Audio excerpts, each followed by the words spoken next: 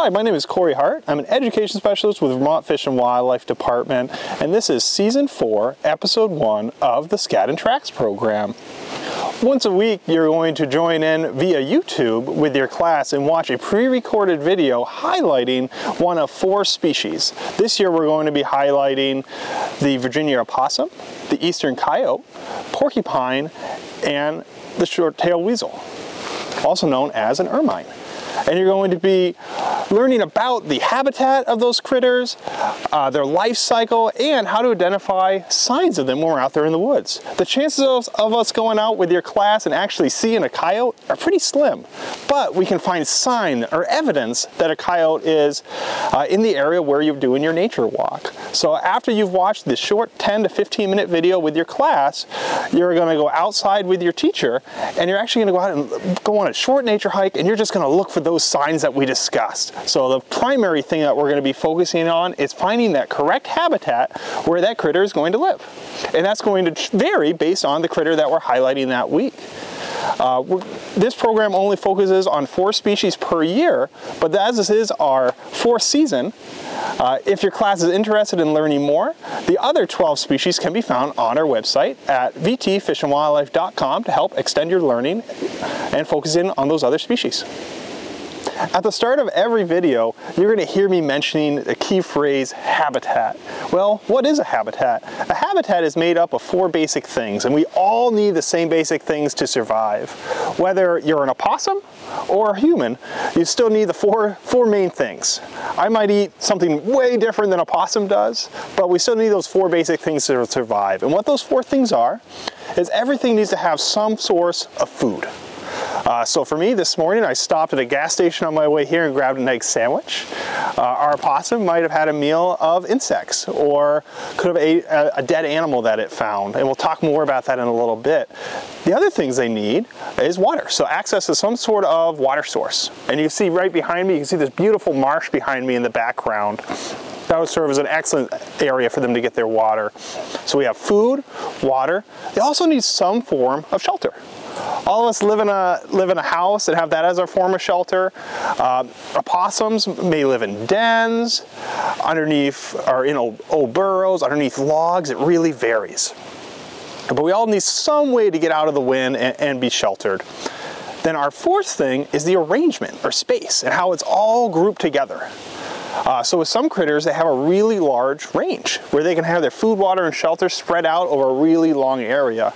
Other animals need their food, water, and shelter really close together. And those are the 4 things that make up a habitat. As we start to focus on each particular species throughout this series, you'll be able to hone in on those things that make up the habitat or where they like to live when you go on your nature walk. And that's what you're going to be looking for. So if you know a particular species likes to live in a certain area, let's say for example they really thrive in a hardwood forest environment, an area where there's a lot of oaks or maples, then I'm going to start my search for that critter in that spot. I wouldn't start looking in a marsh.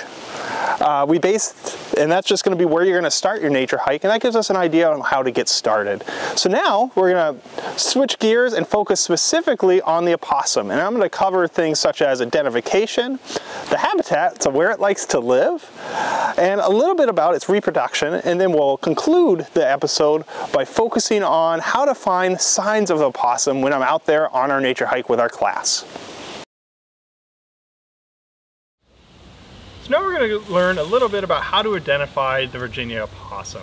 So the Virginia opossum is a marsupial, and it's the only marsupial that is native to North America. Well, what is a marsupial? Well, a marsupial is a mammal that's pouched, so its young actually live in a pouch, and we'll talk a little bit more about that in a few minutes.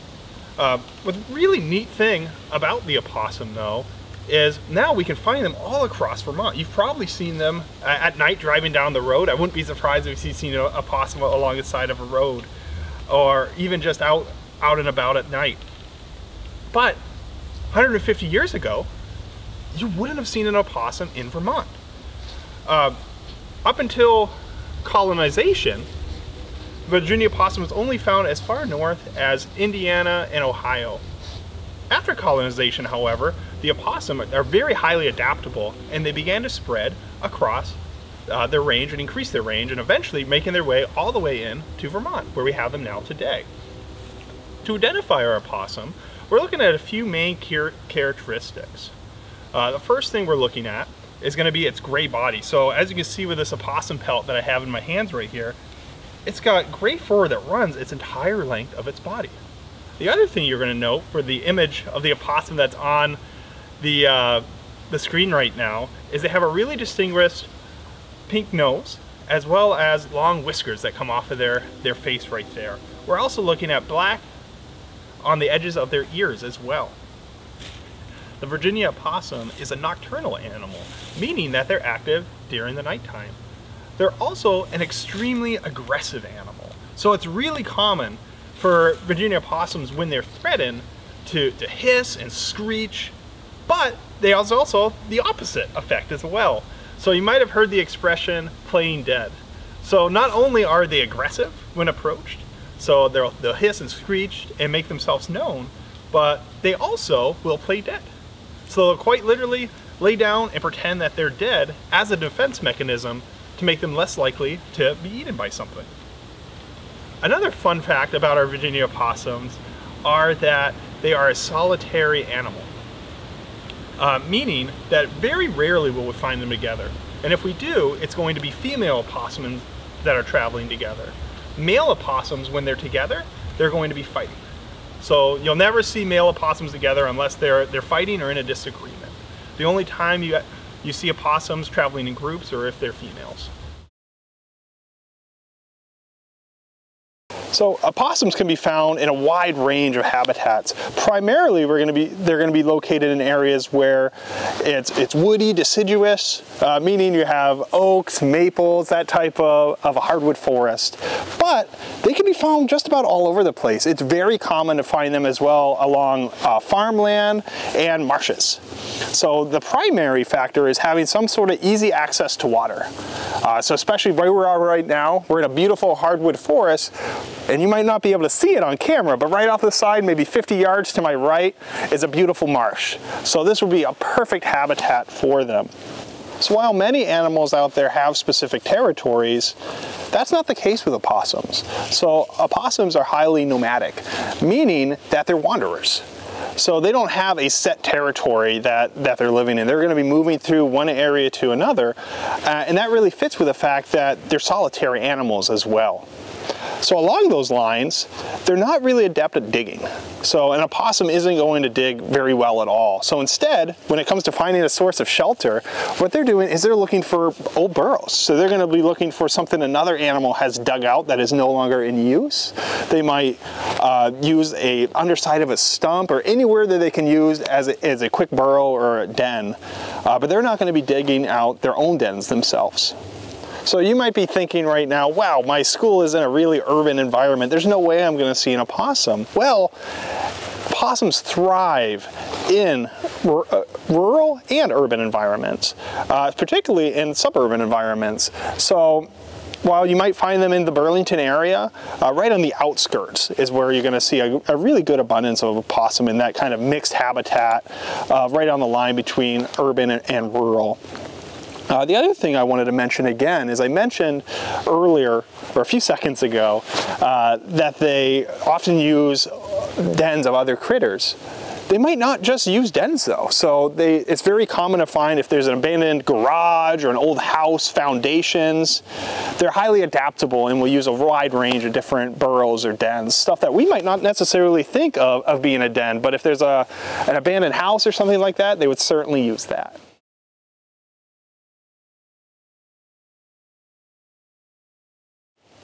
Current Virginia opossum populations across Vermont remain stable, and we continue to monitor their populations across the state as they continue to extend their range. Of interesting note is up until recently you really didn't start to find them in the Northeast Kingdom. Just last year we received evidence of an opossum right in Newport, and that is evidence of them slowly making their way further across Vermont, and their populations are doing extremely well, and we are just continuing to monitor their population as well as through sustainable harvesting.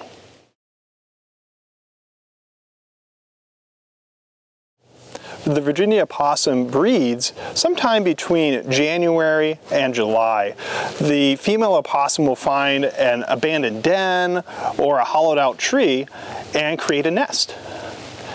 From there, about 12 to 13 days later, she's going to have a litter of anywhere from 5 to up to 13 young opossums.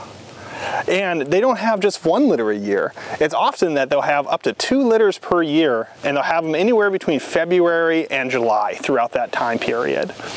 So that means that theoretically, one opossum could produce as many as 26 other opossums in just 1 year. You might be shocked to hear this, but immediately after birth, opossums are only the size of a honeybee. And being that when I say honeybee, they are so tiny. They weigh approximately 1/5 of a gram, and they are blind and completely helpless when they're first born. So immediately after being born, they actually crawl into their mother's pouch and immediately begin to nurse. They stay in that pouch for approximately 55 to 60 days nursing. After about 60 days, then they emerge from the pouch and ride on their mother's back for the remainder of the time, for about another 30 to 40 days. After about 95 to 105 days after being born, they are now independent of their mother. And then about 6 months of age, then they become completely mature and they're on their own. Females will mate and raise their first litter approximately the next breeding season after their birth. So it can be even as little as less than a year where they'll be reproducing again.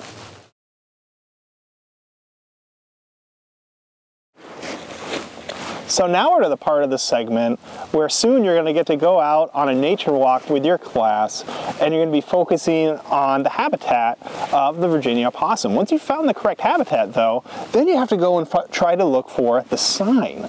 And there's 2 main types of sign that you're going to find when you're out on your walk. The chances of you stumbling across an opossum during the day are very slim because they're nocturnal. But we can still figure out if there's an opossum in that area by looking for 2 key things.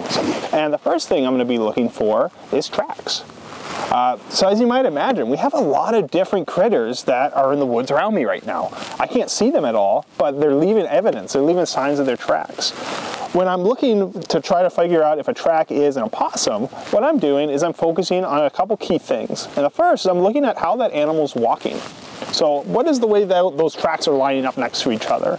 So when we classify them, we classify them as walkers and trotters, bounders, hoppers, or waddlers. And an opossum is a waddler, meaning that when it walks, it's really kind of waddling. And they'll have an image right up there on the screen right now where you can see evidence of an actual opossum track and how it kind of has that really nice kind of waddle to it as it's going, and it's putting its feet off to the side of itself. Next thing I'm looking at is the tracks themselves. So their hind feet and the front actually look a little bit different. So I'm not going to have 2 sets of tracks that are completely identical because their rear feet and their front feet look slightly different. So I have to look at that as well. So with their hind foot, the thing that I'm looking at, it almost looks a little bit like our hands. So we're going to have a back pad. You have 4 almost like fingers coming off of it. You have a 4th or a 5th off the side, but with these 4 on this paw, you're going to see little claw marks. And it's going to look like, if you're looking in mud or snow, it's going to look just like, almost like a little dot that you're seeing as evidence. It's not going to be this big, obvious little claw that comes off of it. It's going to be rather small. With our front, it's going to be very similar. It's just going to be a little bit smaller. And then one of the fingers off the side are going to be off a little bit, almost directly across from the other one. Again, when we're tracking though, the image is not going to be perfect. They're not going to go out and leave you this perfect track in the snow. And if they did, you got really lucky. Oftentimes, we'll find a half of a track, or it'll be filled in with snow or mud, and we have to focus a little bit on what else is going on. So what are some other evidence that this might be an opossum? Look at what other animals might not be in that area. Look at the habitat, and then you can put it all together. The other piece of sign that we're going to be looking for is scat. And scat is just a scientific word for poop. So that is exactly right. I am telling you to go out there with your class right now and look for poop. But we're looking for animal scat is what it is. So when you're out there, we're not referring to it as poop, we're referring to it as scat, because right now you're acting as biologists for us. You're out there investigating, trying to find evidence of that critter. And all animals out there leave scat. And that's a really easy way for us as biologists to find evidence that there was a species in that area. Lucky for all of you, I actually have some opossum scat with me today. So I have some right here. And you see by looking at this right here, it's typically a little stringy on the ends. The scat itself is about 1/2 inch in diameter, usually by about 1 to 2 inches long. And it's a little clumped together typically like this. So you have several pieces of it all together. Opossum scat can look a little bit like raccoon scat at times. One of the easy ways to differentiate that is actually looking at the color. So raccoon scat is typically more dark in coloration, whereas opossum scat is a little bit lighter in coloration. Oftentimes you'll also be able to see a little bit of what it ate as well, and that's going to impact the shape and the structure of that scat. So now that we have highlighted the Virginia opossum, we've talked about its reproduction cycle, the diet, a little bit about how to find signs of the Virginia opossum when you're out there on your hike. Now it's time for you to go out there with your class and actually spend some time looking for signs of the opossum. So you're going to be looking for the tracks that we discussed. You're going to use your track identification cards that you have. You might not find tracks of opossum, but you may find evidence of other critters that are out there as well when you're out on your walks. And a really neat thing that you can do is actually bring a little sketchbook with you and sketch what you find. And then you can come back and actually look up. So if you find a track that you're not sure what it is, you can sketch that and look it up later. So enjoy your hikes. Next week we are going to be talking about the eastern coyote.